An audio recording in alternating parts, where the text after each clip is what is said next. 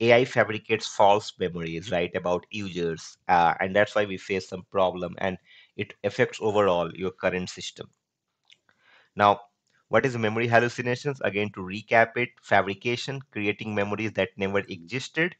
Error, getting key details wrong, like getting key details wrong, like names, dates, or any other key value pair in the key that we have, the key element.